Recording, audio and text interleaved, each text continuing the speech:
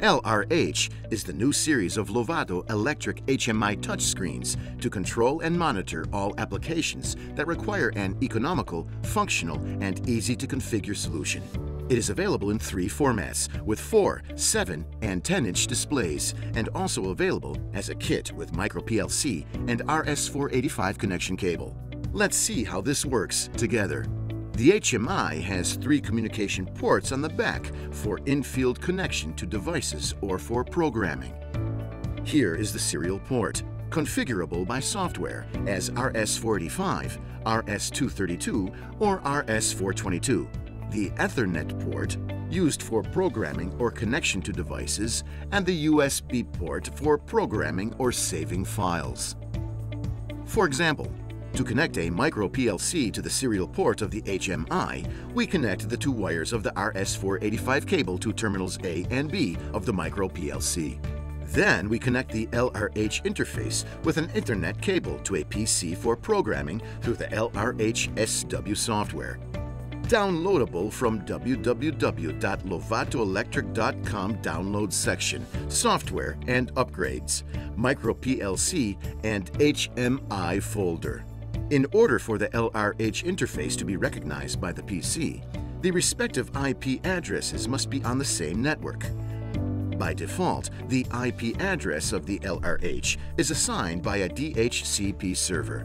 If you do not have a DHCP server, you can manually configure the IP address. Let's see how to do it together. First, let's assign an IP address to the LRH. Press System Settings, Network Interfaces. To change the IP address, click Change, disable the DHCP setting, and manually set the IP address and subnet mask. Press Save to save the settings. To exit the menu, click on Menu, Exit. Then assign an IP address to the PC of the same family as that of the LRH. Enter the control panel.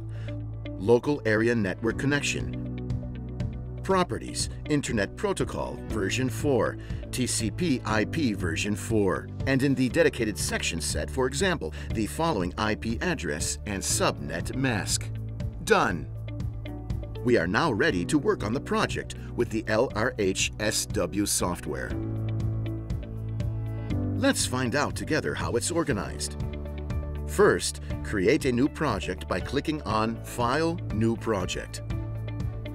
Give the project a name and choose the destination folder. Click Next. Select the HMI code you have among the available models and the display orientation. Finally, click on Finish to start working. The workspace and toolbar are in the middle of the software interface. Here we can customize the page that will appear on the LRH. Below the workspace, you can also access the JavaScript editor. On the left is the Project View, a window that shows the structure and resources available for the project.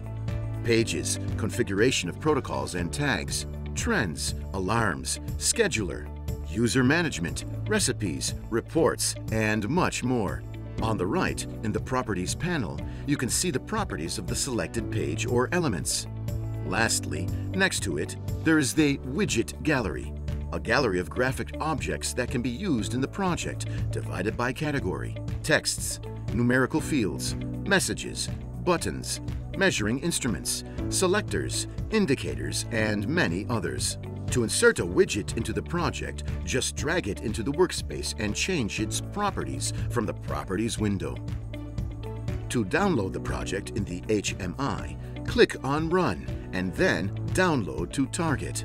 From the drop-down menu, select the IP address of the previously assigned LRH and then click on Download. That's it. Now the project is available on the LRH. You can access the panel settings at any time. Press and hold on the touch screen for a few seconds and press Show System Settings in the drop-down menu. Enjoy using it.